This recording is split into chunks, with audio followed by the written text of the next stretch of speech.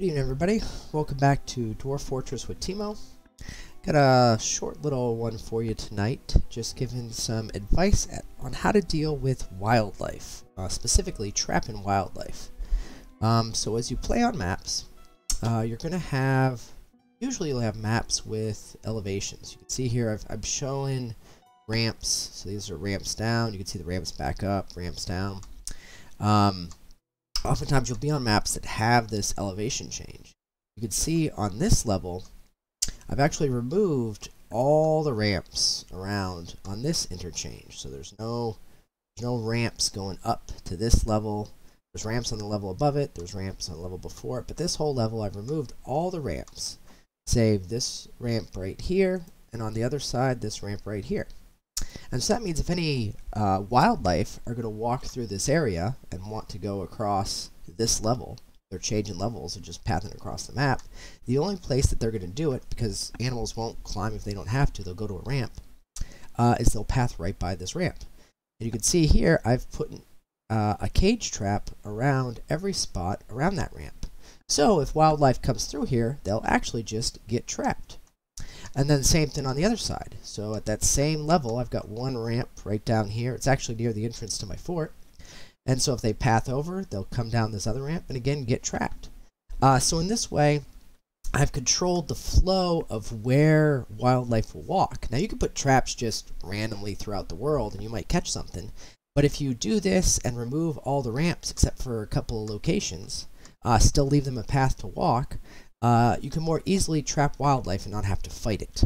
So obviously you can make hunters and hunt the wildlife, but if you don't want to do that for some reason, say you're playing in a reanimated biome and you don't want to create a lot of extra corpses, you could just catch all the wildlife and say trade them away. So this is a way to catch wildlife, and you've kind of created it yourself then, and you can actually trade it to traders as they come in.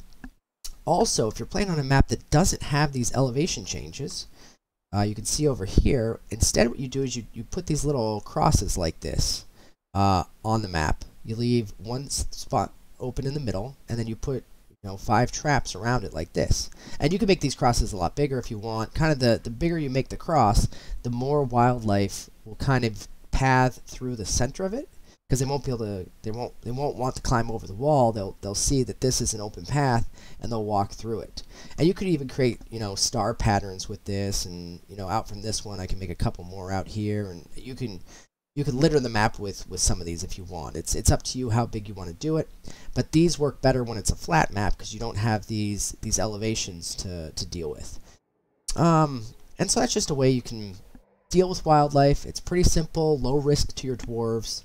Plus you can create a little bit of value out of it. Plus, if you're just trying to catch wildlife to train them, say you want to create a bunch of war elephants for yourself, and you happen to be on a map that has elephants spawning. The elephants will get caught in these traps, and then you can actually train them up and start breeding them for your own war elephants. You can catch pretty much any creature like this if you just build these little choke points. If you get down underground into the